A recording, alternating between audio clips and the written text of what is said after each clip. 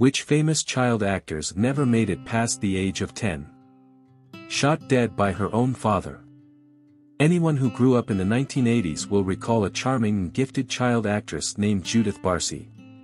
She had a variety of film and television appearances by the age of 10, including Cheers and Jaws, The Revenge, as well as contributing her voice to animated films like The Land Before Time. Judith was murdered by her own father when she was 10 years old, thus she never got to be the great star she was destined to be. He also took her mother's life, and his own.